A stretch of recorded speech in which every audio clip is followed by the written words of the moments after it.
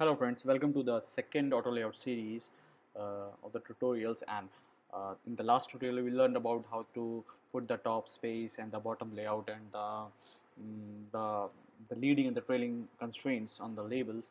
And I missed one thing that I'm going to tell you, that if everything is fine, we see the blue lines here, so that this means that the auto layout constraints are perfectly set and there is no warning or nothing like that. And suppose I drag this label a bit down, you know,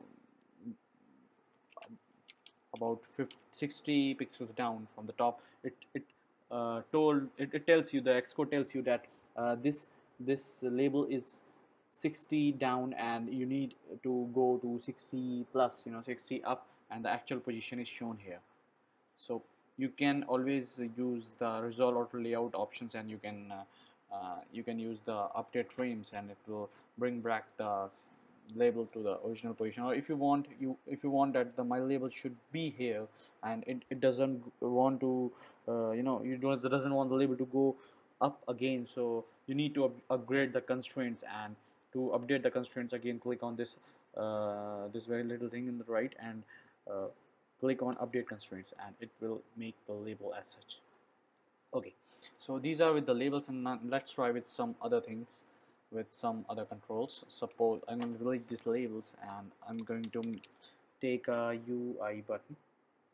Okay, and just give the background color of this button red. Okay, so this is our button. Okay, so it's perfectly fine in 4S and it's in the middle of the screen. But what's the problem with the 4.7 and 5.5 inch? It's not in the middle of the screen. So in order to fix it, we need to learn about the alignment constraints for the views. So this is the menu for the alignment constraints, and it tells to horizontally and vertically be in center of the super view. So every control or every view or every label or anything, any view is uh, you know we put constraints for every view with respect to the current super view in which the view is added. So this is the parent view of the button, and we will put the constraints with related to the parent view. So just right click on it, drag and drop to the parent view, that is a super view, and click on center horizontally in container. So when you click on center horizontally in container, the Xcode tells you that the position of the button should be here, the yellow dotted marks, the orange dotted mark, I think it's orange color, I don't know. Okay, so why this is, why Xcode showed this? Because we haven't set a top space, because we have just told Xcode that this button will be centered horizontally in the screen, but we haven't told the Xcode that this button, what is the space from the top the button needs to be aligned. So in order to do it, either give a top space, or it's better if you want to put this button on the center of the screen, better to give center vertically container too. So this button is now at the center in every iPhone. So you can see here the layout is exactly the same for all the various dimensions of the iPhone. The button is in the center of the screen. So it will remain in the center whether you will rotate or whether you will do it in any kind of any dimension of iPhone. So these are the various alignment constraints, and let's clear these constraints, and let's select the button and click on this menu, and click on these two, horizontal center container, vertical center in container, and add these. So we can do this way too. This is one of the alternate ways. In order to put the horizontal and vertical constraints, we can put the constraints from pin to. So there are many alternate ways to do it, whichever way you like. So this is for the button. Now if I increase the size of the button, and again I put at the center, what happens? The size of the button is not increased in uh, any of the iPhones. Why? Because the button is the intrinsic type 1, and it the Xcode uh, suggests you that the text in which the button the I've written text button here, button, so the the text area is the button area itself. So as far as the text area is concerned, the button will be made of the same area. So if I write this text as the larger one, so button will expand itself to that particular text. So in order to make this as our view, so that we can have some breathing space with the text in the button, what we need to do, we need to just add a we need to click on pin, and we just need to add a width constraint here. So this means that in every situation the width of the button is locked and we need this width only. So when you click on the width, this automatically gets fixed, and in every iPhone or iPad, when you rotate it or when you see in a portrait mode or landscape mode, the button is of 107 width size.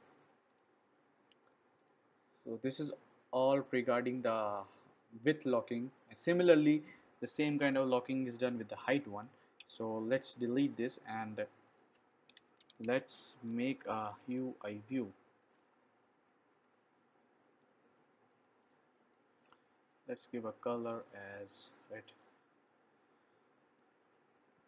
Okay, so this is our view, and we just want to make it as a center one. So first of all, we need to give the width to be fixed here and height to be fixed here. So we have just fixed the height and width of the view. What Xcode tells us that if you haven't given any kind of constraint, so it means that the view is at the 0 0 position at the top and from the left. So what we need to do, we need to provide the center horizontal constraint, and when you click on the center, it means that view should be here, and when you click on update frames, it will go there itself. So basically we need to see where we want to put the particular view. So I just want to put it on the center horizontal and center vertical. So this means basically the view is in the center of each and every iPhone.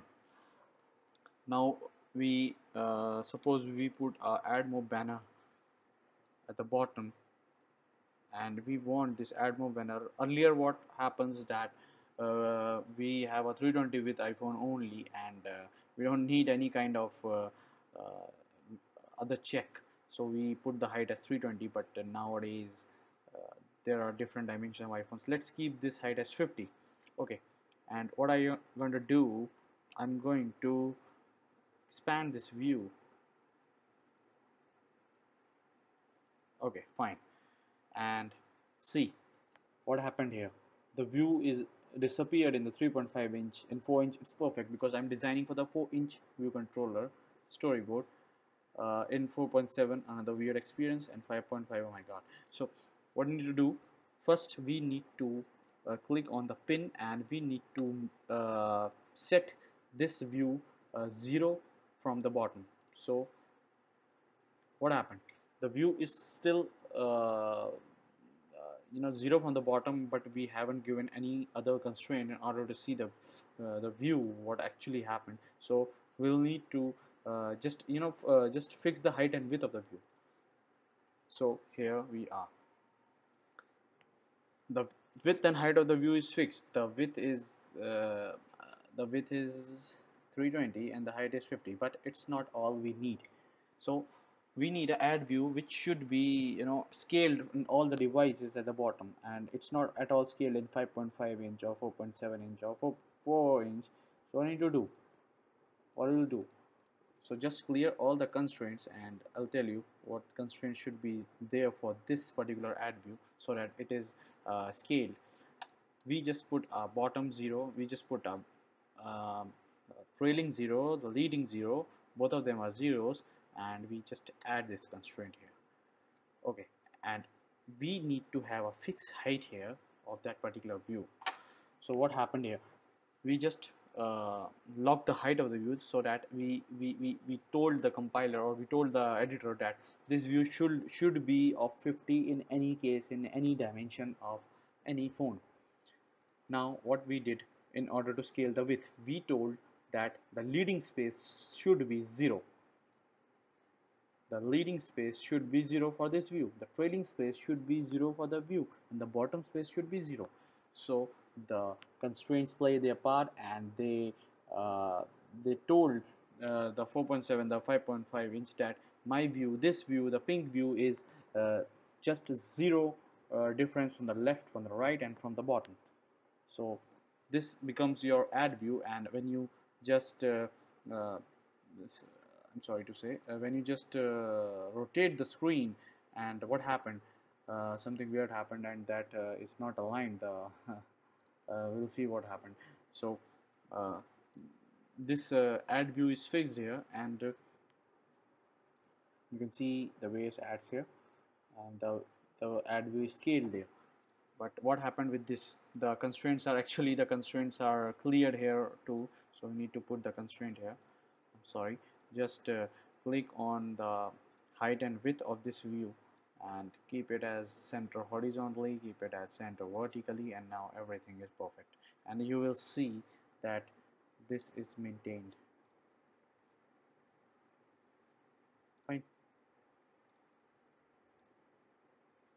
Actually, when I cleared the constraints of this view, so sometimes what happens, that it also clears the constraints of other views too. So this is, some sort of work of Xcode, but I think you should be careful in doing that. So earlier there were, I put already earlier I have put the constraints with the center, horizontal, vertical, and height width fixed of this view, but I don't know, some cause it lost the constraints. So this is the view which we actually wanted to have, and the view, the pink view should be 0 0 from the left, right, and bottom, and the width should be scaled, the height is fixed, it is 50, and this view, the red little view, is aligned to the center in every kind of iPhone. So this is regarding the basic constraints of the uh, alignment, and you can say the locking of height and width with the extrinsic type views.